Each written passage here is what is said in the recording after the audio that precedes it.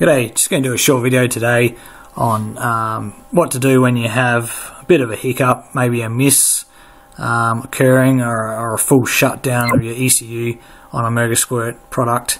So we're looking at data logs. So you've captured the event on a data log and you want to go back and try and figure out where everything's gone wrong. So I've got a data log here of my old R31 turbo, and that thing had some significant problems when I first set it up, and it took a bit of a while to end up rectifying the problem. So here we got TPS goes to full, she's kicked back gear and the RPM comes up, and then as the boosters come back up we've had RPM drop to 0. So there's your first flag of a sync loss. Your RPM will pretty much ping, it's pinged to 165, but usually it'll ping down to 0. Nevertheless, you can see that spike there, and we have a look here. Sync loss count in green goes from 3 to 4. So I've had some events previously. It used to have a couple of sync losses on start from time to time, but I've probably been driving it and trying to get the sync loss to happen to figure out what's going on. So RPM drops to 0, sync loss count goes up. Next thing you want to look at is your sync reason, and that's sitting on 2. So it was 2 for the previous event. If this is the first event, I think it drops from 0 to whatever the sync loss reason. So our sync loss reason here is 2, and that's a fairly common one. I think it's missing tooth at the wrong time or something like that. So that tells you that ECU is looking for the missing tooth. Say on a 36 minus 1 wheel, it's looking for that 36th tooth to be missing. And it might get a missing tooth before that, or it might miss the missing tooth and get it after it. Either way, it's at the wrong time and it just freaks out, it doesn't know what it's doing. Now there's something else significant about this log, and here's something you probably want to look at. You might feel that your car goes a bit doughy after the event, and the reason why it happened here is, have a look at our fuel warm-up correction down the bottom line. See, that jumps up. Now that should only come up when you first start the car, so that's just some extra fuel, and it's set in a table, but it will always decay like this over quite a short amount of time, just to help the car just after it's started, because you'll tend to go lean when the engine's cold and it's started. So I haven't cycled the ignition in this case, but this has come back up, so that tells me the ECU has done a full reset. It thinks that it has the power has been cycled, so we've had a pretty significant noise event in this case, and that was the issue that I was battling with this car at the start. So a bit of background on it. It was an R31. I was using the original distributor, but I'd changed the optical chopper wheel in it to a 36 minus 1 pattern, and it was always giving these problems. I ended up changing it to a crank wheel with a Hall effect sensor, and that cleaned it right up. It was beautiful after that. It was possible it had an earthing loop. It was after the fact. I learned that some of those distributors have an earth actually in the distributor, and that's one thing I never checked for. So that was possibly what was giving me the issues.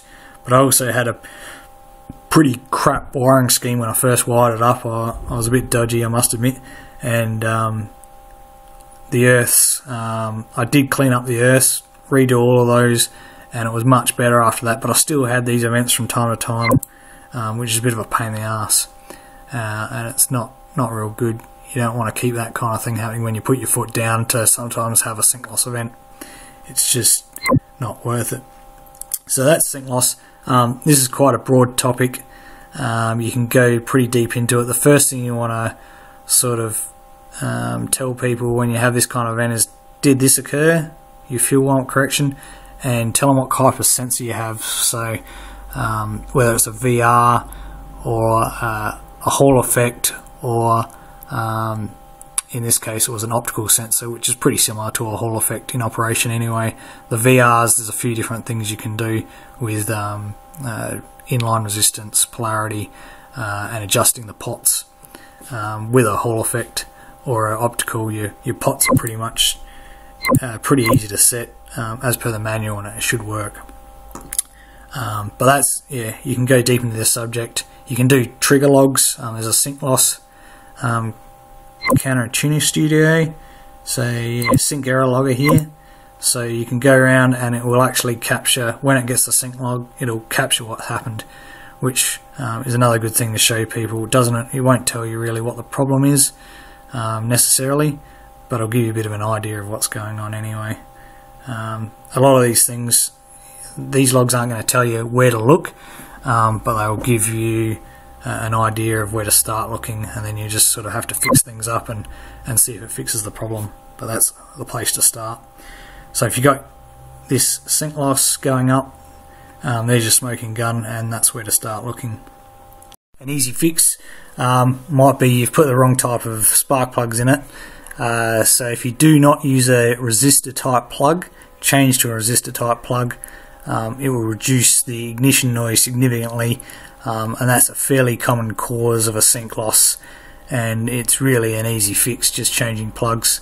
After that, if you use solid core leads, which not many people are going to use a solid core lead, but they can cause a lot of noise the same as well. So go to a spiral lead, which is, you know, the common cheap aftermarket ones you'll get, or if you're really worried about it, go to like a carbon lead, which probably less spark energy, but a lot less noise as well, so that would rule it out, and then you can go back to a spiral lead if that doesn't fix it.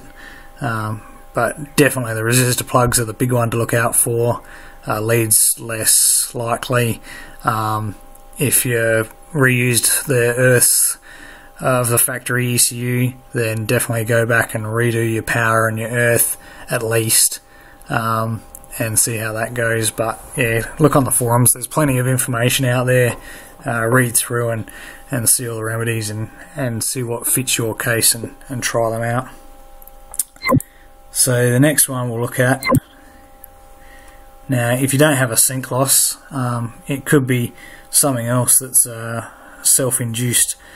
So this is a log from my Turbo Gemini, so this is a more recent one when I was going through, and I'm still in the process of tuning, but my initial sort of first drives of the Gemini, I'd gone through and activated a lot of stuff in the ECU when I was playing around with it. The R31 was an MS2, so I'd gone to an MS3 and I'd seen all the new options and I'd played around with them, and then I'd been driving the car and I'd forgot that I'd left them all on. So there's a lot of things that can cause a spark cut, and it's not going to necessarily be obvious what is causing it at the time, but there is a way, and it's not obvious what that is until someone shows you. So that's what we're doing here. These status bits here give you a lot of information as to what could be causing your spark cut. So I'll show you what the spark cut looks like. TPS in green again, and map and RPMs coming up. We've got one event here which is not necessarily obvious, but definitely a few here where you've got a sawtooth pattern on your map and your RPM. So that's just feel like jerking in the car with the foot flat, and I've come off it and then I've gone on it again just to make it happen again for fun. Another interesting thing here that might not be obvious to some people, but when you think about it, it makes sense. Have a look at the AFR in yellow here.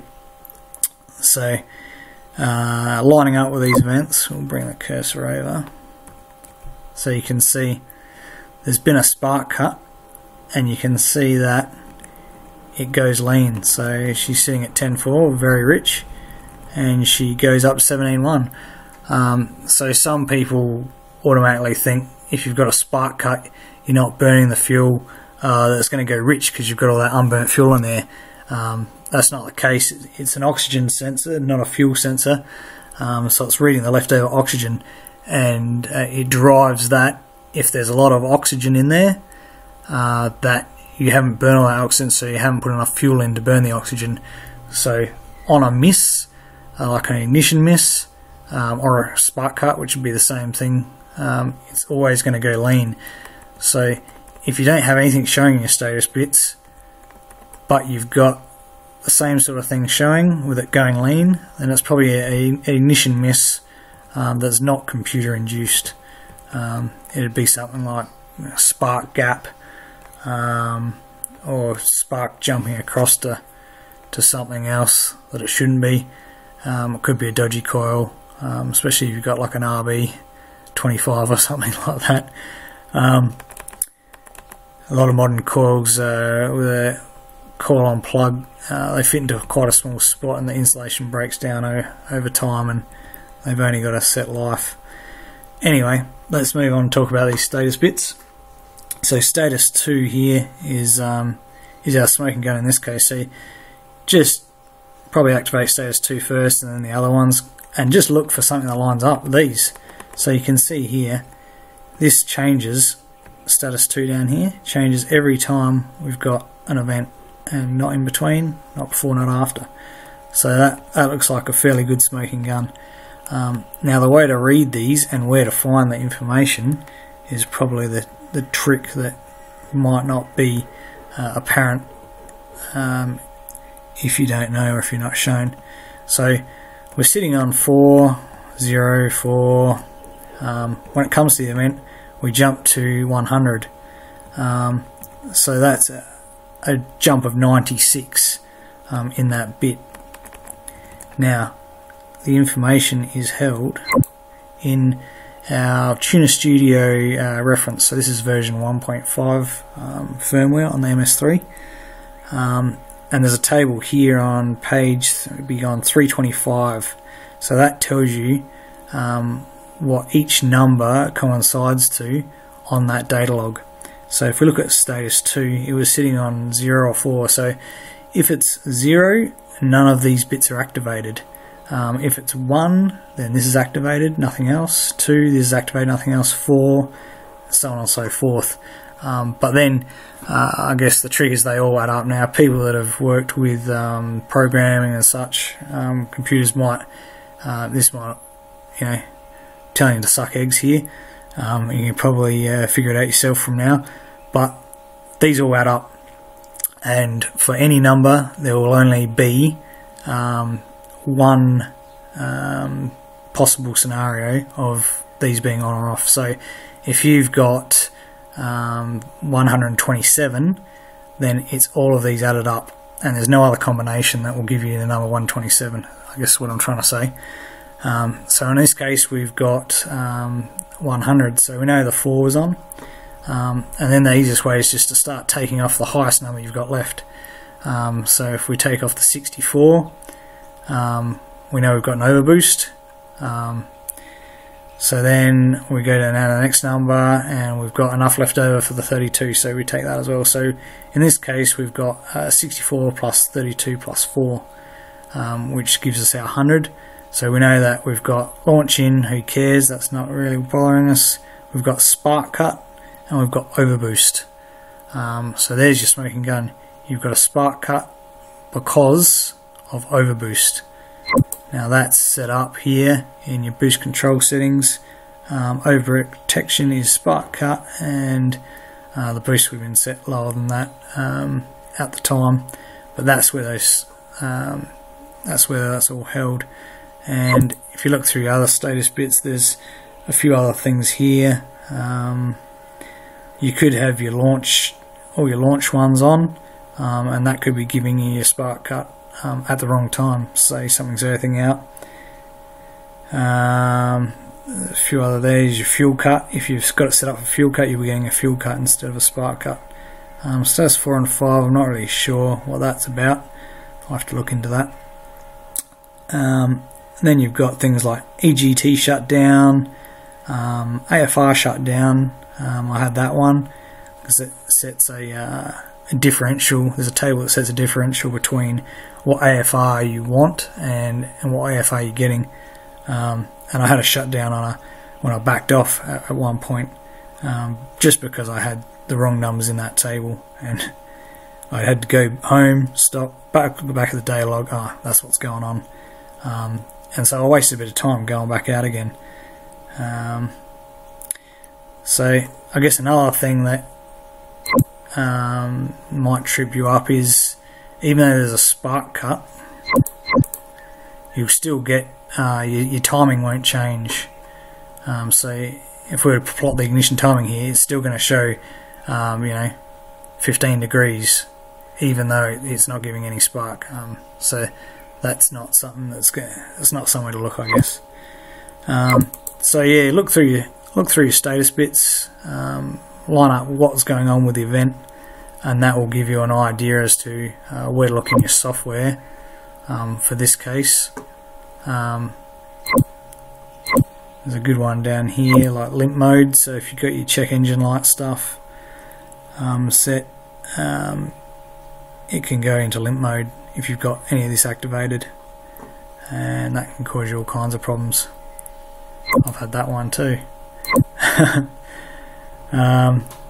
Yeah, so basically go through, do what we said there. If none of this stuff comes up, if you've got nothing showing, you've got no sync loss, then you've probably just got a bit of a miss due to spark plug up, or your ignition not being strong enough for the boost level or whatever you're running, or maybe it's too rich. So yeah, look elsewhere. But you know, that's a clue in itself, isn't it? So that's all I've got today, just trying to give you a bit of an overview of where to look in any of these scenarios, and a bit of a starting point. The software stuff's easy to fix. The sync loss, not so easy. You might need to change your whole ignition trigger system to get rid of it, if that's the case. But at least it gives you a bit of an idea of where to look. So thanks for watching. Take it easy.